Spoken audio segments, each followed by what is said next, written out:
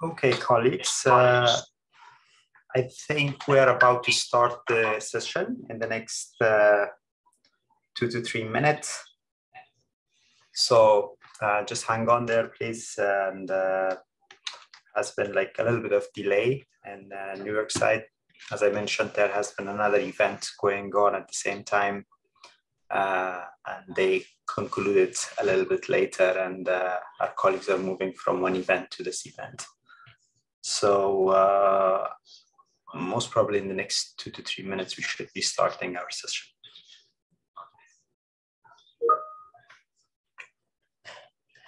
So we're about to start. I'm going to stop sharing screen. A very, very, very, very good evening, Excellencies. Ambassador Aubrey Webson, Ambassador Fergal Byton, co-hosts of the event, ambassadors and representatives of permanent missions, of UN agencies, private and public sector partners, friends, guests, ladies and gentlemen.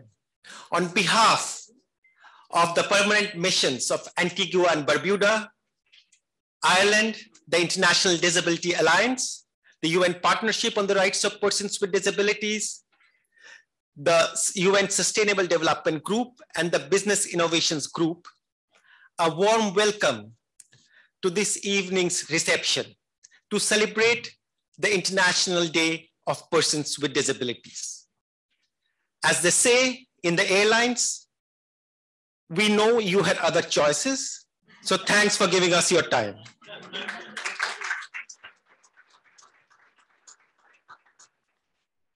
We are talking about more than 1 billion people. As of date, the SDGs have the central pledge of leaving no one behind. It does not say leaving almost no one behind, right? Or perhaps leaving no one behind. It just says leaving no one behind. Unless 1 billion people with disabilities are included, it's a no-brainer, right?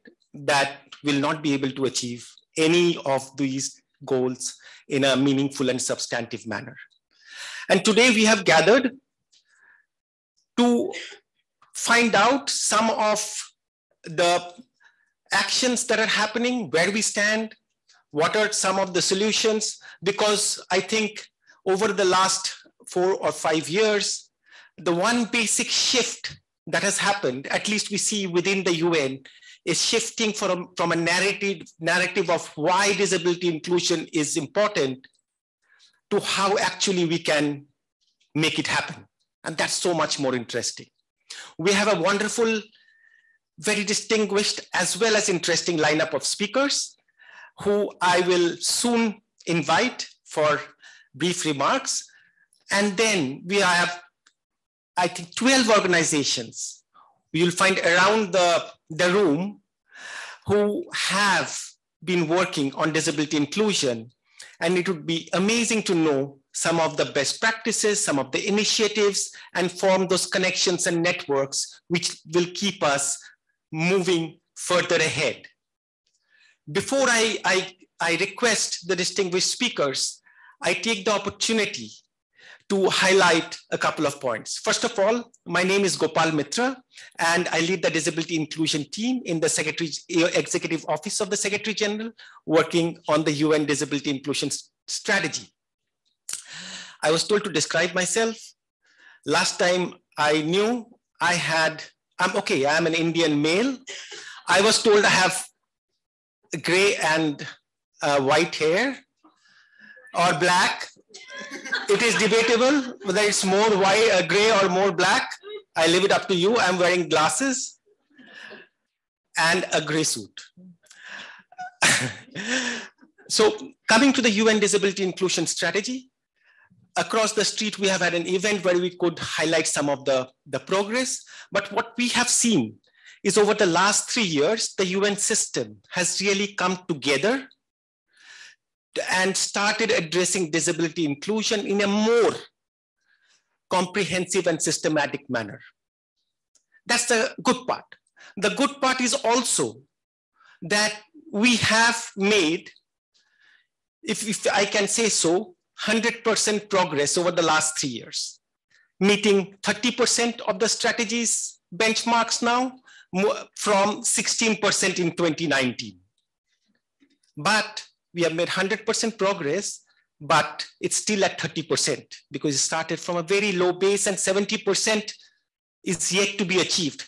And that's where I think the partnerships that we are talking about today, the collaboration of coming together is so important because nobody alone can do it. The theme of the International Day of Persons with Disabilities this year is transformative solutions and how innovations can fuel an inclusive and accessible world.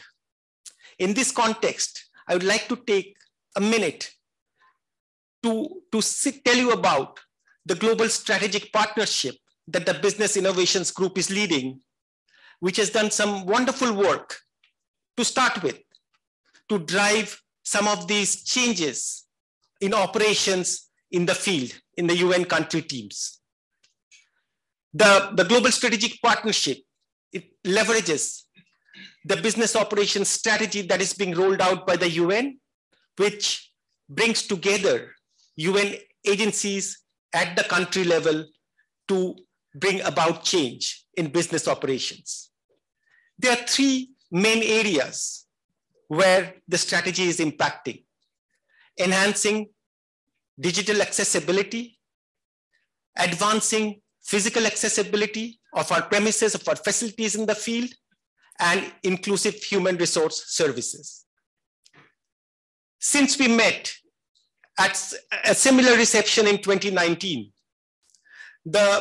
as a part of the umbrella of support under the partnership, 16 UN country teams are currently being supported to undertake actions to bring about change in the 3 areas that I just outlined. Last month, we had an opportunity to have a day-long dialogue with small groups of UN resident coordinators. And what was most amazing to hear was that from 2019, when we had a similar conversation, most of the resident coordinators who lead UN country teams had something very concrete to say on the actions they are taking to advance disability inclusion, both in programs as well as in operations.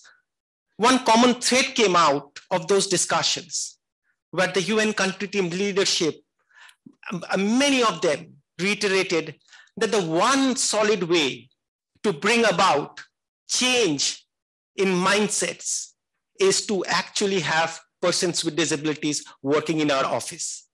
But to do that, we know that we need our offices to be accessible. We need our digital infrastructure to be accessible. And we know that we need to change the mindsets and attitudes of our colleagues. So this is where the UN Disability Inclusion Strategy comes in. This is where the collaboration with partners come in. The UN relies heavily on the expertise of member states, of the expertise of the private sector and the public sector to make this happen. And the global strategic partnership will call and rely on your expertise, including the political support as well as technical resources, as well as financial resources to make this happen. And the UN is in a unique place to deliver at scale. We're talking about 1 billion people with disabilities, and we need scale.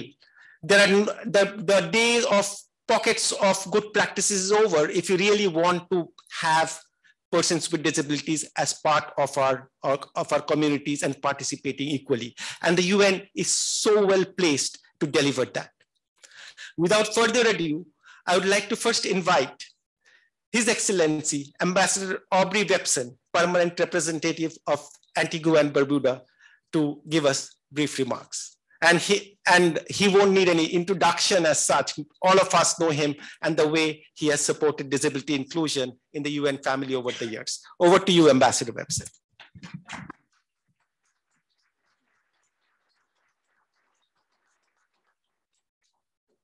Thank you very much, Gopal. Thank you so much for the introduction and for the work you are leading within the Secretary General's office, something that we feel very proud about your work, but something we feel very strong about, and the role that the United Nations has as a leader in the global community. Excellencies and colleagues, good afternoon, good evening. It is a pleasure for me to be here tonight or this evening. And for the permanent mission of Antigua and Barbuda, it is really an honor for us to host this event with our friends from Ireland. And on this very important day of persons with disability, for us, it's the second time that we are hosting this event, and we're honored to be able to collaborate with all those involved. Colleagues, disability inclusion is personal to me. It is a struggle in which I have been engaged all my life. My commitment to disability inclusion and the barriers that surrounds this remains very firm. My commitment is personal as much as it is professional. I believe that disability inclusion and those barriers are not just physical, they are cultural. And by cultural, I mean cultural within every space, whether it's an office space and in organizations, or cultural within communities. And those are the barriers that we have to break down in order to begin to challenge and to give meaning to leaving no one behind. We can never cease from working to promote diversity, accessibility, and inclusion. These are the means to reduce, that we have to break down in order to reduce inequalities, to promote empowerment of persons with disability, and to break the marginalization and loneliness that so many persons with disability face daily. Through several initiatives, we have been able to make significant progress, some of which you have heard my friend Gopal already speak of in terms of the efforts that they are doing, and as we try to advance the meaning of the CRPD globally. More, however, still needs to be done in legislation, as well as targeted policies and policy interventions. These are required for us to further achieve social and economic inclusion for persons with disability. Allow me to share some thoughts about the Friends of Vision, a group that I know you have heard of quite a lot. Friends of Vision, co-founded and led by Ireland, Bangladesh, and Antigua and Barbuda, as we work towards addressing the problem of blindness and vision loss in an attempt to challenge an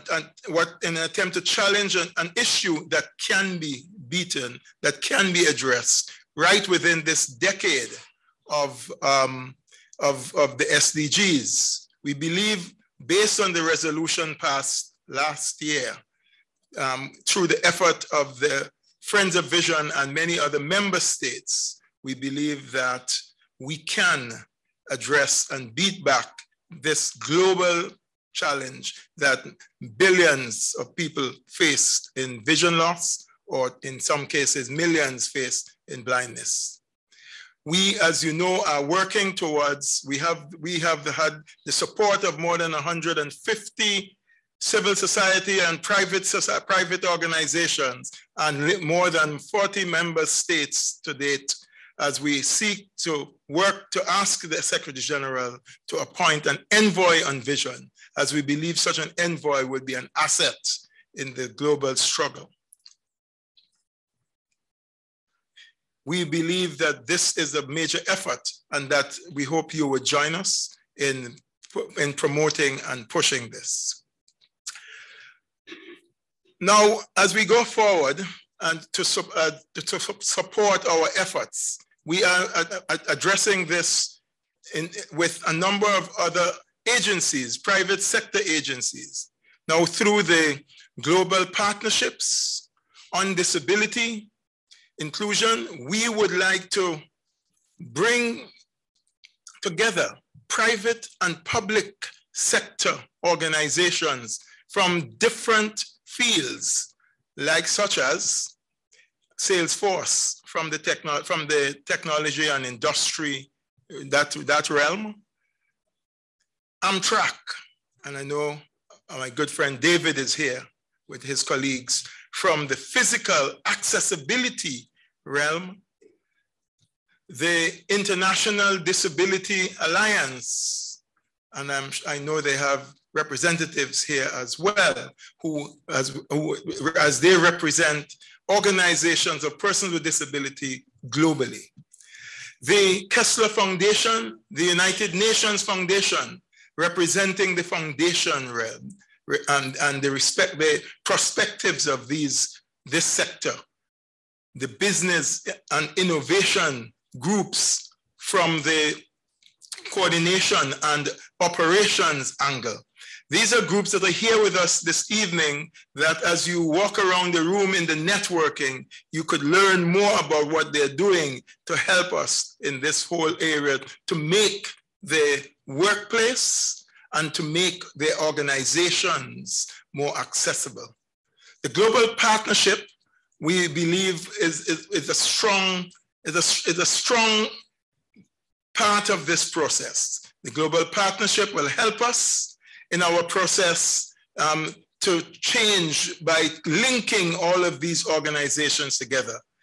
We cannot do it by ourselves. We need a change. We need to give meaning to leaving no one behind. And more importantly, we are hearing now everywhere people give voice to the need for accessibility, give voice to the need for inclusion, and give voice to the need for equity. We need to live, as Mahatma Gandhi says, we have to be the change we want to be. We need to live the change we want to see.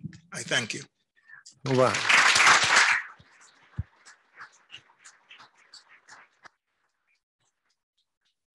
Thank you. Thank you so much, Ambassador Webson, for that very passionate words, which also, I think, was followed by a lot of evidence and logic. I now have the pleasure of inviting or giving the floor to a dear colleague and a champion and an ally of disability inclusion, Rosemary Kalapurakal, who is the Deputy Director of the Development Coordination Office. Rosemary, the floor is yours.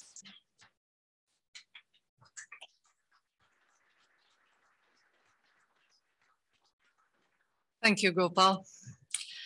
Excellencies, ambassadors and permanent representatives, colleagues and dear friends and allies of disability inclusion. The observance of this day aims to promote an understanding of disability issues and mobilize support for the dignity, rights, and well-being of persons with disabilities. It also seeks to increase awareness of gains to be derived from the integration of persons with disabilities in every aspect of political, social, economic, and cultural life. I'm proud to tell you that recently the UN system in Indonesia just shared something that we can celebrate. They've confirmed that their office elevator was upgraded to being voice-enabled to help persons with disabilities. Their meeting room doors were upgraded to auto-open so that persons in wheelchairs could access these rooms. And they incorporated dedicated accessible car parks and emergency measures in their offices. As Gopal said, my name is Rosemary Kalapurakal. I'm here not only because I'm the deputy director of the office that manages the heads of the UN at the country level, the so-called resident coordinators, and whose leadership is going to be critical to have examples like these become more the norm than the exception. I'm also here because my son is among the 1 billion. And so, as Ambassador Webson said, disability inclusion is very personal to me. Also, if I have to describe myself, Gopal, I'm an Indian woman. I won't talk about the color of my hair, the real color of my hair, and I'm wearing a psychedelic suit. So I'm here to tell you that in the UN development system, we have seized upon the momentum of the reforms that were initiated in 2019 to really create the space for walking the talk much more. For all the examples that Gopal has given and that I'm going to give you, it is a drop in the bucket of what we need to do. But because of the reform, because of the commitment of the resident coordinator system, because of the fantastic team we have in DCO working on efficiencies as well as on disability inclusion, because of our great partnership with the Executive Office of the Secretary General, we can say that we are actually doing much more to advance disability inclusion, looking at common services and operations, supporting coherent programming. This requires that we work at all levels to create this enabling ecosystem for inclusion and employment of persons with disabilities, including a robust policy framework, physical and digital accessibility, reasonable accommodation, awareness and capacity among our staff. And while we have started to invest in this area, we need much more coordinated action. So I mentioned the Indonesia example, but in 16 country teams, we're already seeing proof of concept in 4 key areas. One is having accessible job fairs, working with the Human Rights Working Group and reaching out to persons with disabilities to help them understand the job opportunities, but also to help them prepare, to make sure that there are accessible venues and to let them know what reasonable accommodations are in place. We're making sure that physical accessibility is there and providing guidance. There's initial work on making our websites more accessible and providing training of over 2,000 staff, and looking at procurement of disability accessible venues. The business operations strategy has also included disability inclusion among the 5 high impact services to promote the SDGs and the promise of leaving no one behind.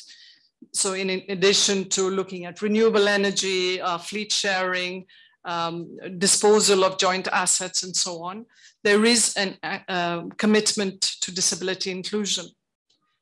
Obviously, the UN is a small player, and therefore the kinds of partnerships that we are celebrating today, and I'm so grateful to the Kessler Foundation, to the UN Foundation, to other private sector companies who I think will join the partnership and who are here today. The promise of what you have to offer is so important, because it's that kind of partnership that, together with the UN's convening ability to speak up for the rights of all, the rights and dignity of all people, will make a difference to the kind of societies that we and our children live in. But we always talk about public-private sector partnerships. This, I hope, will be one of those shining examples where it really is real, and it's not just once a year that we gather together. We have 64 UN country teams that have already adopted different initiatives under disability inclusive common services. And as we continue to strengthen our internal leadership, coordination, and support to UN country teams for results across programming and operations, we look forward to expanding these partnerships. There's, as others mentioned, there are tables around the room, and I encourage you to learn more about the kinds of progress and initiatives that are available to us. Please connect to provide additional resources for this initiative. All of this costs money. It requires expertise. It requires advocacy. And so this is an area that will not just fly on its own with just nice words. But see the RC system, the resident coordinator system, for those of you who don't know, that's the system that leads the UN at the development system at the country level. See us as a strong, reliable, passionate, committed partner for you, and reach out to us to know how to engage with the UN at any level so that together we can take these objectives forward. Thank you very much.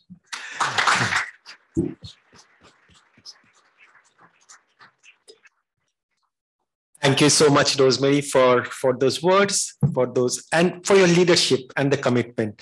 And you know, one of the things that makes me at least very hopeful is the solid commitment of many leaders from across the organization. You have just heard Rosemary. It was not words. The words were coming out from a very deep, genuine place, right? So thank you again. I now request Ms. Elaine Katz, the Vice President of the Kessler Foundation. You have been instrumental in the formation of this partnership. So the floor is yours, ma'am. Thank you so much, Gopal. It's really my pleasure to be here this evening, and I welcome everybody to this reception for the IDPD. As Gopal said, I'm Elaine Katz. I'm Senior Vice President of Grants and Communications at Kessler Foundation, and I'm a white Caucasian, and I have glasses on, short hair, and I'm wearing a turquoise jacket with a black shirt underneath. We also want to extend a thank you this evening to the UN Development Coordination Office and the Business Operations Strategy for their ongoing partnership on disability. There is significant opportunity to have unprecedented impact on disability inclusion and accessibility at scale through the global infrastructure of 131 country offices. Kessler Foundation joins the world community in this day with its goal of integrating persons with disabilities in every aspect of political, social, economic, and cultural life. This year's timely theme of transformative solutions for inclusive development, the role of innovation in fueling an accessible and equitable world, reinforces the Foundation's work to promote inclusion through advanced rehabilitation research, incorporating the latest in neuroimaging and robotics, and the implementation of innovative employment strategies. On this day, it is fitting to reflect on the legacy of Henry H. Kessler, MD, PhD, the rehabilitation pioneer who founded Kessler Institute in 1948. Dr. Kessler extended his early rehabilitation experience in workmen's compensation in New Jersey to caring for those injured during World War II, and then to the international arena, spreading the message of the importance of comprehensive rehabilitation services for people with disabilities. Dr. Kessler, an orthopedic surgeon, advocating preparing people for full community participation through the development of a complete program of rehabilitation services, vocational guidance, counseling, and training. In 1950, the United Nations Relief and Rehabilitation Administration launched a worldwide effort to offer advice and technical assistance to member nations who needed to establish rehabilitation services in the aftermath of the war. Dr. Kessler was appointed to implement this effort.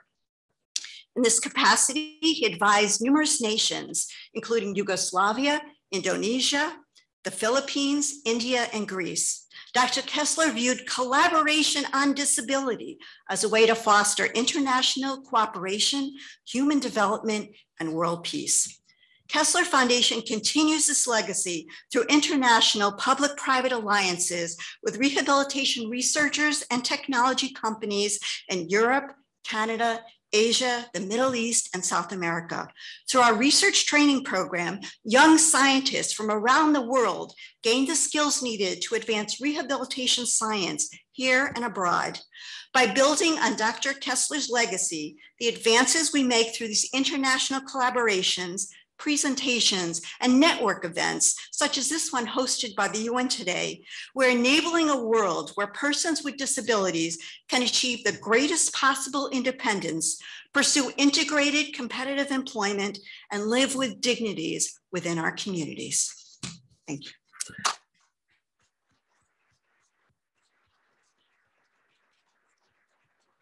Thank you. Thank you so much for those words, as well as, for being alongside the UN and walking shoulder to shoulder and being shoulder to shoulder in this work. And I would like to take the opportunity to give a shout out to Rick Kessler for your partnership, for the support over these years.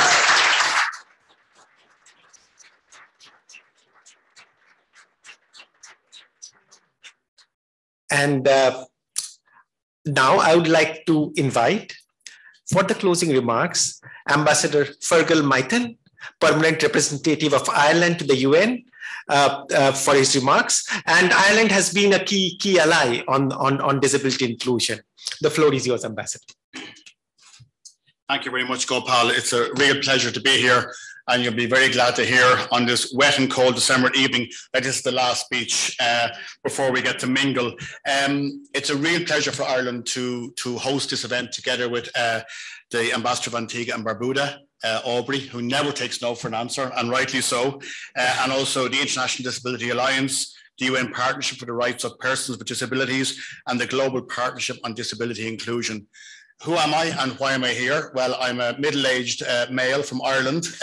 Used to have ginger hair, but alas, no more. And I'm the newish ambassador for Ireland to the UN in this town. If you're here for a few weeks, you can't use the line, I'm still new here. I'm in that space now. I came here in August and I replaced a real champion of the agenda for persons with disabilities, Ambassador Geraldine Bourne-Nason.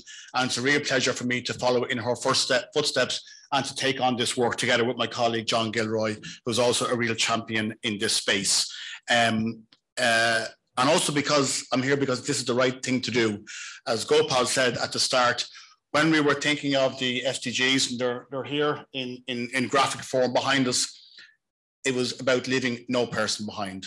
And that's really important. And I think if we reflect, it's 7 years since we came together to commit to the SDGs, to commit to achieving the SDGs, and to commit to the 2030 agenda. I think it's pretty clear that we're a long way from achieving it. And that's a real problem for us. And we can all point to the reasons why that might be so, and the excuses and all the, COVID, etc. But it's not good enough, and we're a long way from where we need to be. And for us here, I think it's really important that we recommit to achieving the SDG goals. And we'll certainly in Ireland and in the Irish delegation, we'll be doing that 100% in the year to come. It's hugely important. I think, as I said, we're a long way away. We know progress has been made to some extent, but in some ways, and this is our view certainly, that silos may have been created in terms of implementation and how we implement the goals, and too many are being left behind, as Gopal says. And I think we need to make significant progress on disability inclusion. That must be an integral part of our approach, of our solution, if we're to get the SDGs back on track. And that's certainly what we will devote a lot of our time to next year, because it's a key year leading up to the SDG Summit in September, where we really have to reinvigorate the goals. We also believe that our actions must go beyond, albeit very important, issues such as access to premises and access to information and communications technology, but also understand how quality education, healthcare, employment, safe housing, clean water, living free of violence and stigma are all critical for advancing the rights of persons with disabilities and ensuring you're not left behind and they're not left behind. So the agenda is broad, it's ambitious, but it's really important. And as Aubrey says, it's not just about policies, putting policies in place. It's also about culture as well, and combating that culture that is present in many places. I know I was head of corporate services in the Irish Department of Foreign Affairs a few years ago, and we brought in policies, but actually implementing them and, you know, eradicating obstacles and cultural just resistance or cultural inertia is really difficult. It's really difficult at the micro level, at the company level, and it's really difficult on a global scale. And that's what we're talking about here, the scaling up and making this really impactful. We as member states have a vital role to play in highlighting the importance of these issues in the UN. And I think we've seen this at first hand working with the ambassadors of Bangladesh and Antigua and Barbuda as co-chairs of the Friends of Vision of the UN. And that's really, really important work. But we all know the UN can't accomplish this alone. Member states can't accomplish this alone. And that's why we're really inspired here by the presence of, in microcosm, as it were, that global partnership that is so important. And it's essential in the private sector, civil society, academia, communities of people with disabilities around the world. Is critical to making the vision of the Secretary General's UN Disability Inclusion Strategy a reality. And it's just, I must say, for a Monday evening in December here, it's just really great to see that partnership in microcosm here. The launch of that strategy, the UN Disability Inclusion Strategy in 2019, was an important moment. And obviously the UN is a key driver, is in a key position of leadership to lead change, to drive change in this space. And building on that, in June 2021, the UN Development Coordination Office, along with several key partners, formed a global strategic partnership on disability inclusion to ensure accessibility is addressed through all areas of operations. I realize as an Irish person, and I know there's some Irish people here, we speak far too fast. So apologies if I'm doing that. I'll try and slow down, particularly for those doing the signing, etc. But look, in conclusion, I think it's really important to stress the importance of gatherings such as this, to stress the importance of this partnership, and to stress the importance of 2023 in terms of delivering on the potential of the SDGs for everyone. And that's the key point. So we have key summits, we have key meetings, we have key consultations in early 2023, and they all provide all of us with an opportunity to inject new much needed momentum for the remainder of the 2030 agenda and beyond. And our aim is to ensure that the summit next September really drives on in this particular space. So thank you all very, very much. Thank you. Thank you. Thank you so much, Ambassador, for that very passionate remarks, and for also identifying, for highlighting that the SDG Summit next year is a key opportunity, and the run-up to it and how we use that run-up to really bring a spotlight on disability inclusion. Thanks for your commitment, for your leadership, and thanks to each one of you for being here again. And now is the time when you can go around these stalls, and there are colleagues here from UN agencies, from the private sector, with a lot of innovative solutions and information and actions and what is happening. So we hope that you will have the opportunity to talk to as many people, as many stalls or tables that you can visit. And on the way, do not forget to grab a drink. And there are snacks too. Yes. Thank you so much.